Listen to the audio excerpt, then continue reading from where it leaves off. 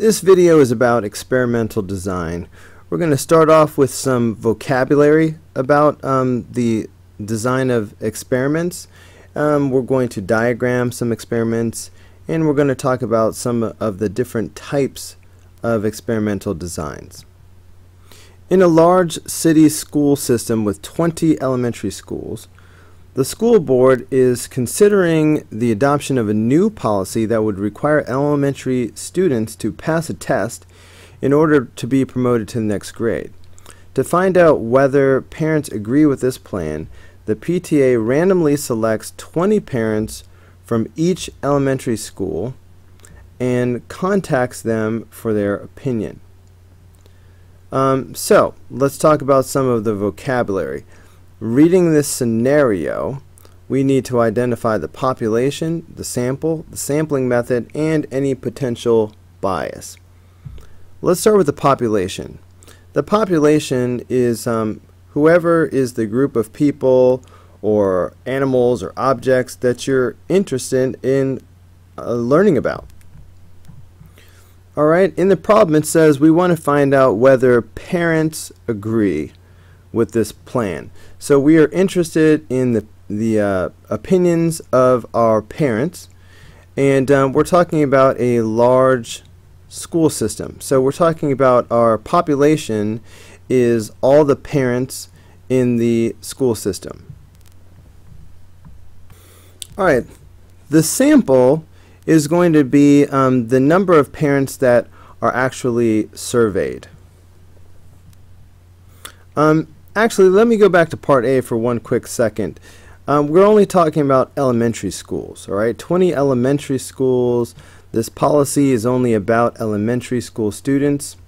So the population, I should be more specific. I shouldn't say all of the parents in the school system.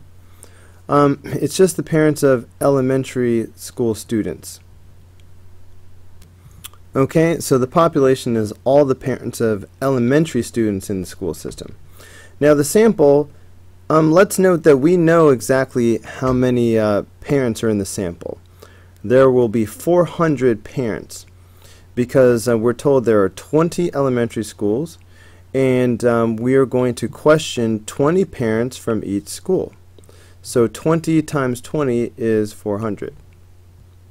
So the sample is the group of 400 parents who are surveyed. Alright, next we're asked about the sampling method. Now remember, we discussed this way back at the beginning of the lesson, alright, of this whole entire series.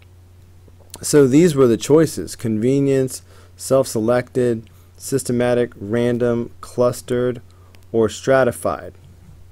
Now we specifically picked 20 parents from each school.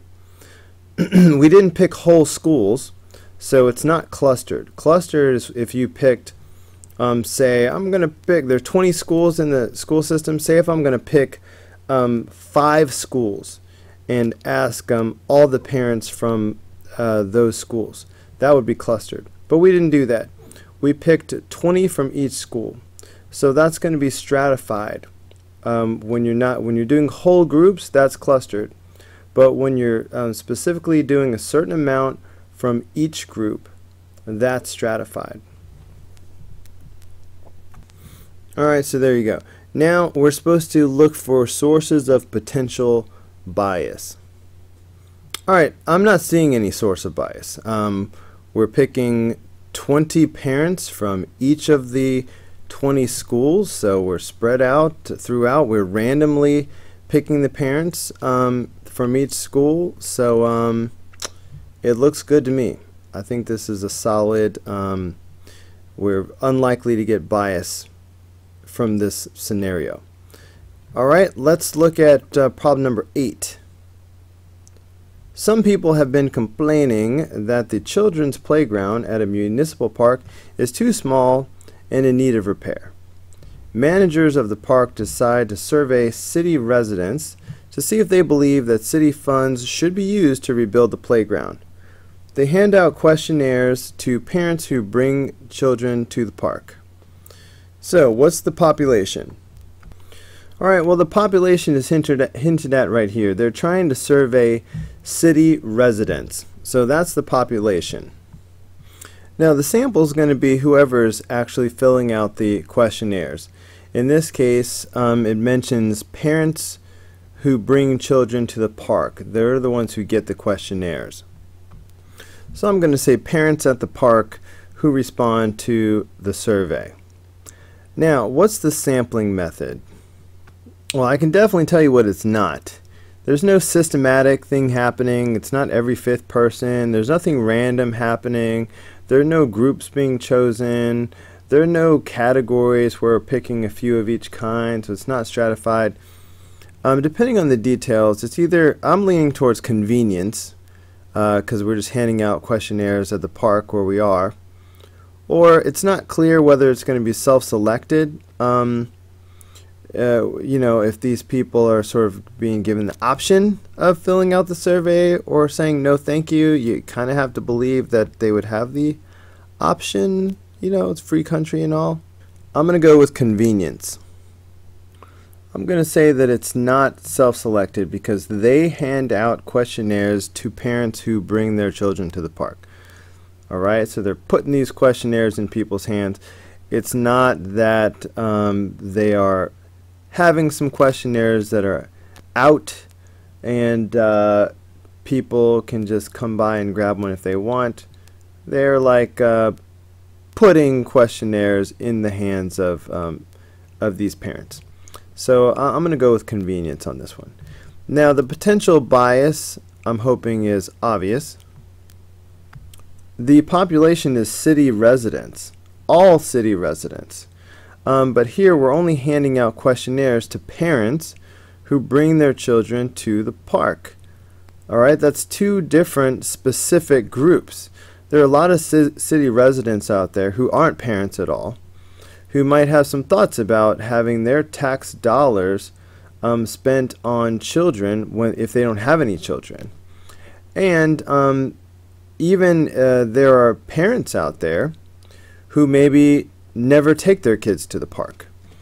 And so even if they are parents, maybe they have some thoughts about spending their tax dollars on a park that they don't use.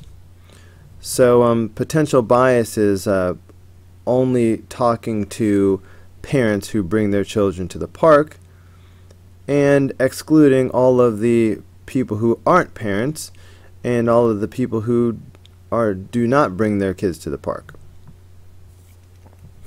Okay, so there you go. Read that over. It's basically what I just now said. Alright, what about number 9? A researcher wants to determine the effect of different grades of gasoline on the gas mileage of cars. The two grades of gasoline being tested are regular and premium, and the cars used in the test will be 10 sedans and 10 compacts. The researcher believes that the type of car will also affect the gas mileage. Outline an appropriate block design for the experiment using the type of car as the blocking variable. Alright, so look, the block design is when basically you do the same experiment twice, once with each category.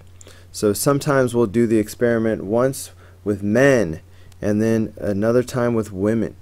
Alright, we'll break it down like that.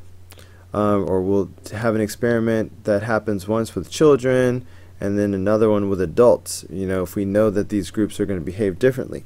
But in this case, the two different categories are, we have sedans and compact cars. So we're going to set up an experiment, and one block will be an experiment on sedans, and another block will be the same experiment on compact cars. Alright, so here's your block design. Like I said, you take your 10 sedans and you randomly assign them into two groups of 5 cars each, and then you randomly assign those groups to one of the two types of gas. And then of course you compare gas mileage. And then you do the same exact thing over again with your 10 compact cars. So that's what a block design looks like. For part B, let's describe in detail the design of a matched pairs experiment in which each car serves as its own control. Well, they're practically telling you how to do it by saying that, or they're reminding us what matched pairs means. But here we go. Alright, so we have 20 cars. So for matched pairs experiment, you will take your 20 cars and randomly assign them into two groups of 10. Group 1 cars will get 5 gallons, and I'm making this part up, exactly how much gas they get. I'm designing the experiment, so this is one way you could do it. Group 1 cars will first get 5 gallons of regular gas, and we will record how far each car can travel before running out of gas. That's your gas mileage. Then the group 1 cars will get 5 gallons of premium gas. So notice they get 5 gallons of regular gas first, and then they get 5 gallons of premium gas. Again, we record the distance each car can travel before running out of gas. Each car is compared with itself to see if it went further on regular gas or premium gas. Alright, so far that's just the 10 cars of group 1. Then we do the same thing with the cars in group 2. The difference is in the group 2 cars, we will give them the premium gas first, and then we'll do the regular gas second. Alright, so that's a key feature of matched pairs. There's always the two treatments, and each group is getting both treatments. But the reason why you have to have two groups is because one group has to do the first treatment and then the second treatment, and then the other group has to do it the other way around, the second treatment and then the first treatment, or you know what I mean. Let's go ahead and you were not asked to draw a diagram of this, but you could be. So let's go ahead and do a matched pairs diagram so you can remember what that looks like. And here it is. So here's what your matched pairs design would look like. You take your 20 cars, you randomly assign them to two groups, you randomly assign those groups to this the different series of treatments, and of course one group will get the regular gas and then the premium gas, and then the other group will get the premium gas and then the regular gas. There's random assignment here, so we're not saying that group 1 automatically gets this and group 2 gets that. Group 1 could get the premium and then regular. We don't know. It's random. But then of course we compare same car gas mileage, alright, like we described. Each car gets compared with itself. Okay, so one more time, this is matched pairs, alright, where each subject gets both treatments in a row, and as opposed to this was block design, where you basically separate out the subjects into two categories or more, and you basically run the same experiment twice. But in this case, each subject is only getting one treatment or the other. They're not getting both treatments.